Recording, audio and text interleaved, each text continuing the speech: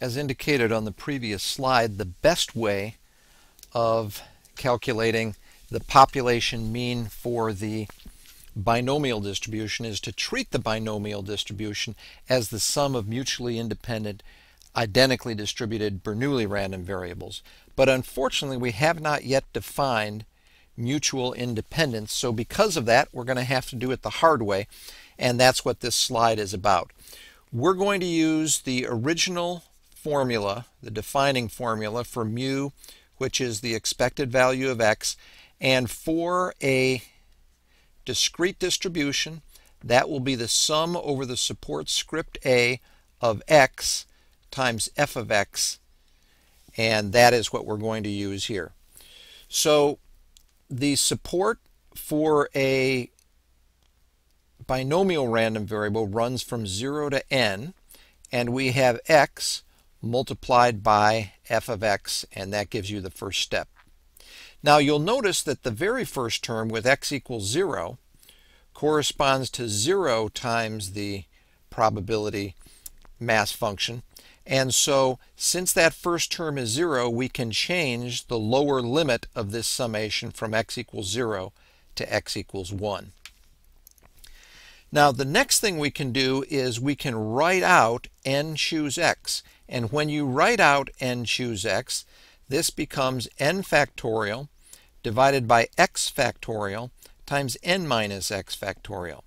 However, when you take x divided by x factorial, the x's cancel and you're left with x minus 1 factorial, and that brings you to this step. Now, going from this step to the next step involves a little bit of trickery, because if you know what the answer is, and the answer happens to be NP, you'll see that's down here at the bottom, you can pull an n out of this summation, and when you pull an n out of the summation, you are left with n minus 1 factorial. In addition, you can pull a p out of this summation. You notice that there's x of them here. When you pull one out front, you are left with x minus 1 of them. Now, going from this summation right here to this summation right here involves a substitution. If you let y be x minus 1, then you'll notice first of all that the limits, instead of running from 1 up to n, they now run from 0 up to n minus 1 because of the shift by 1.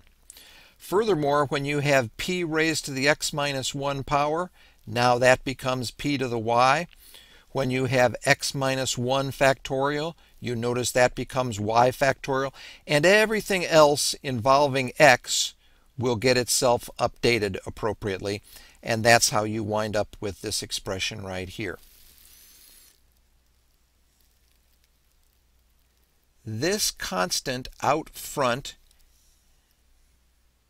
you can recognize as n minus 1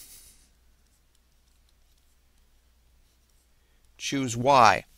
And once this is recognized as n minus 1 choose y, you then can look at this entire summand here as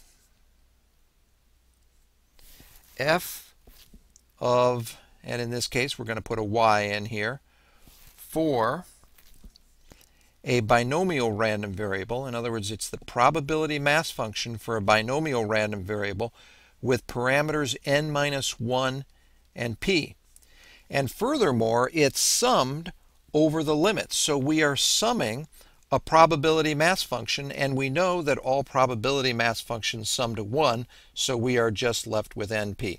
So even though this might not be something you could put together yourself, mainly this step here with pulling out the NP, it still works, and we have that the population mean of a binomial distribution is NP.